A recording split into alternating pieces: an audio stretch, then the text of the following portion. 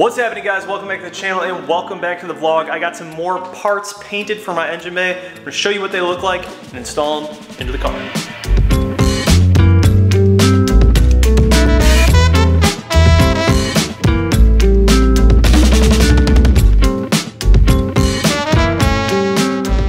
Alright, so last time we did an engine bay video, I showed you guys that I had the engine cover, hydro dip in the carbon fiber, and then gloss painted all black around. But if you look closely, there are 3 caps in the engine bay that are just flat black. They're just plastic, black plastic. And I had the idea to maybe make those gloss black. I think it would just dress up the engine a little bit cleaner and kind of consistently tie things in with what I'm going for, which is mostly just black. I just want gloss black in the engine bay. We also have something coming to replace the MST intake. Comment down below if you think you know what it is.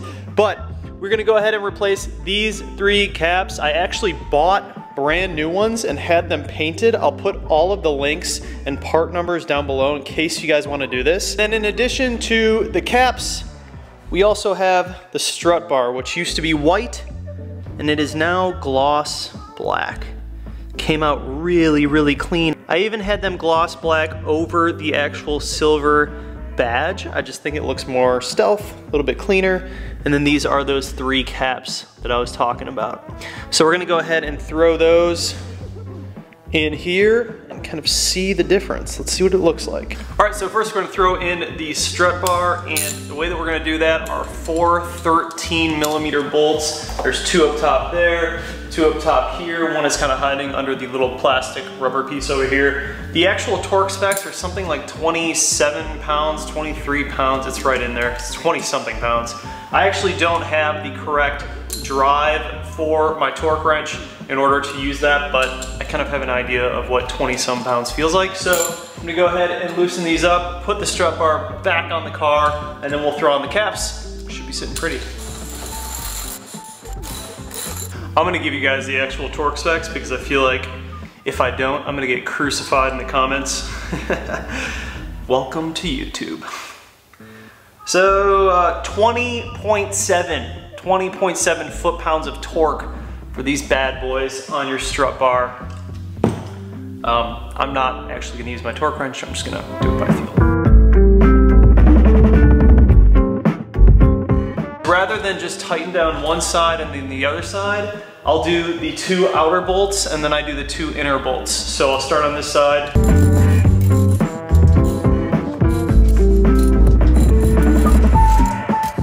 And the black. Black looks money.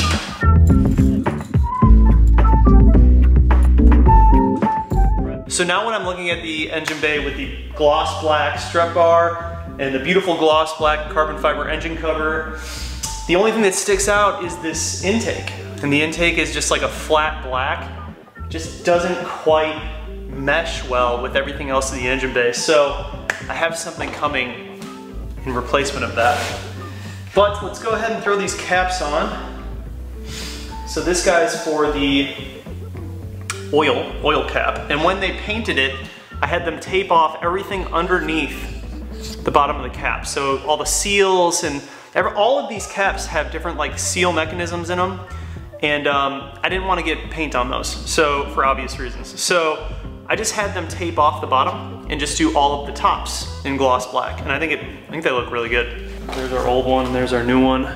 Now, if you guys actually had time to like wait around for them to paint them for you, cool, you could do that too. I just went ahead and spent, I think I spent like $60. And I just got all new caps. It's just easier for me to go ahead and buy the new ones, have them painted, and then down the road if I ever want to, I can just sell off the gloss black ones and I still have my OEM ones. So this one we're gonna have to have the shop put on because you actually need a tool to put it on. It's like torqued on there, so I'm gonna have the shop do this one. But, dude, it looks really good. Bam, dude, all black now. I love it. So this is the guy that we need the tool for in order to get that off. Oil, our oil cap over there. And then we got this reservoir over here.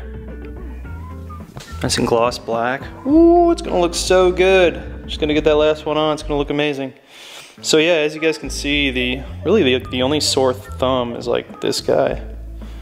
It's just doesn't really mesh well. I mean, I could just have it painted if I wanted to, but I think I have something even better coming that you guys are gonna dig. So yeah, you guys, that's the progress update on the engine bay. I love the way that it's coming along. I just think it's really cool to have these details, you know, with like gloss black little caps and strut bar. Just makes a big difference in the end.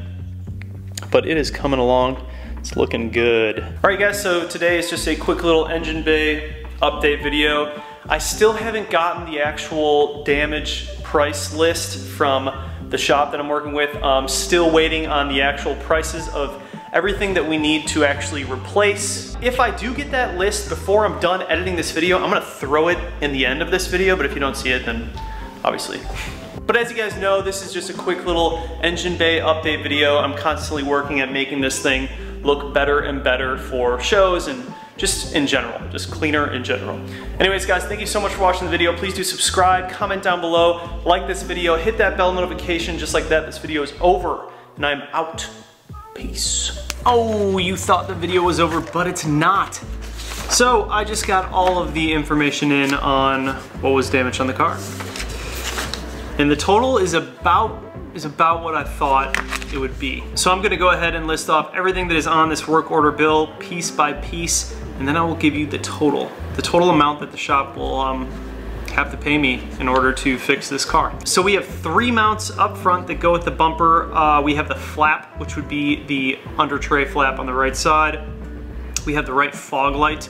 We have the right side mount for the fog light. We have the grill, the bumper, the grill, the bumper, which is 2 on each side. The trim cover, the support left side, support right side. There's an adapter right underneath the hood that was broken. And then obviously the Varis carbon fiber front lip. And then as well as remove and paint the bumper, then reinstall. The total for everything with the shop's labor to get the job done out the door is $3,066.82 with tax. So that right there is the total for everything. That does not include wrapping the front bumper. I am not charging them for rewrapping the front bumper. We are gonna handle that on our own. And my rental cost for the few days that I didn't have a car was $182, so I added that in as well. However, I'll likely need a rental again while the car is in the shop and actually being repaired, but I'm not charging them that because it's just not worth it. We're just gonna move on. So with the rental cost and the work order bill, everything said and done, it came out to $3,249.31. So that's what they'll have to pay. I just sent the email off to the company and we'll see what happens. The ball is in their court now. We don't know how they're gonna be handling this. It's all kind of been smoke and mirror until this point. So I'm nervous, anxious to hear back from them, and we'll see what happens. Obviously, if they pay cash, that's much easier than me having to go through their insurance company. That might be a hassle. But it is what it is, and that was the cost. So some of you guys were kind of downplaying the fact that this was going to be an expensive fix. Nothing is ever quite as it seems. Just because the bumper was ripped off doesn't mean that the bumper just goes back on and everything is fine. That bumper was brand new. I just had that bumper painted and I installed it just a few months ago. Literally just got it wrapped a month ago. So the bumper was brand new. But after everything that happened, it was damaged, and there's no reason for me to have to take a damaged bumper and put it back on my car when I just paid for a brand new one when they damaged it. So at that point, they are 100% liable for everything. And then the real unfortunate part is that it ripped so many other things out in the back of the bumper. The fog light assembly and all that stuff. Obviously the lip was very expensive, almost the most expensive part in the entire work order. But yeah, you guys, so that's the breakdown. I just figured I would add this into this video because you guys have kind of been along with me for the ride, and I felt like it was important to add it in there, just so you guys know. That will effectively end today's video. Thank you guys so much for watching. Love you. Peace.